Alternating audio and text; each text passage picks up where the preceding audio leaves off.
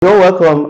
This is WAEC 2024 objective question, number 27. So the question states the number 1621 was subtracted from 6244 in base 8. If the result was 4323, find x. I believe this is very simple. Then kindly pause, do it, then come back to check whether you are right or not. So we have the options here. Now, who actually noticed something from when I was reading this?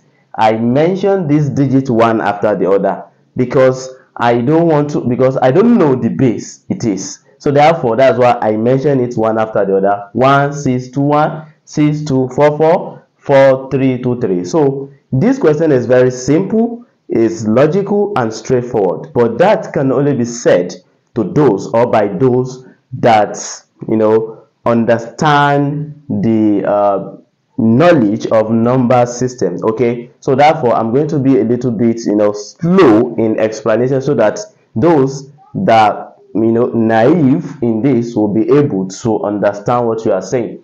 So therefore 1621 was deducted or subtracted from here. It means that 6244 will be up, then 1621 that is deducted or subtracted from it will be down. 1621. Then the result, don't forget it says subtracted, we are going to put minus there. Then the result is now going to give us this, that is 4323, right?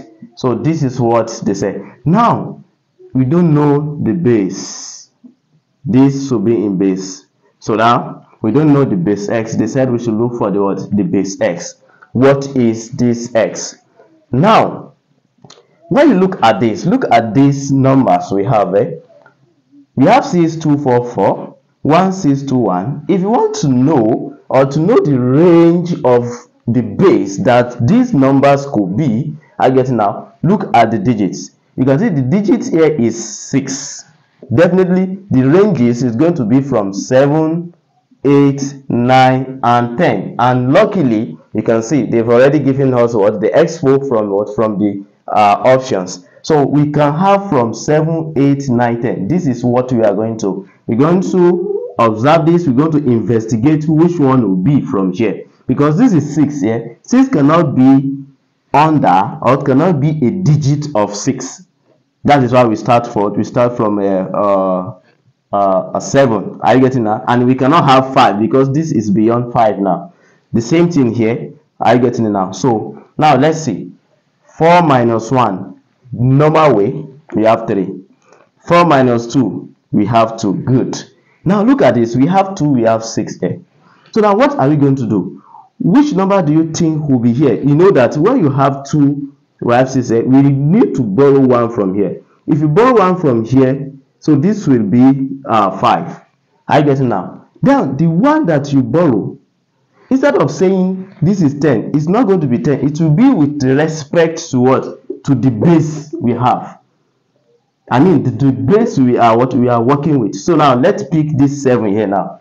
If I pick 7, if I put 7 here, because that one is equivalent. That one is equivalent to what? To 7. That is base 7. 7 plus 2, you can see that we are going to have 9. Then 9 minus 6, you can see we are going to have 3 equals 9. That 9 minus 6, we are going to have what? We are going to have 3. This is the 3 here. Are you getting it now? So therefore look at this one. This one will remain what? Remain 5. 5 minus 1, we have what? We have 4. So which means that the value of x is what? Is 7. We have the value of x to be 7. Now let's check for 8. If you say 8 here, if you borrow 1 from here, this one remain 5. The 8 will take the place of what? Of the 8 plus 2, we have 10. Now 10 minus 6, we are going to be having 4. I get it now. And what we have here is not. The same thing when you try for 9, when you try for 10. And that is what you're going to have. So therefore with this, we have option A to be our solution, right? Now please watch this video over and over so that you can get what we are trying to say.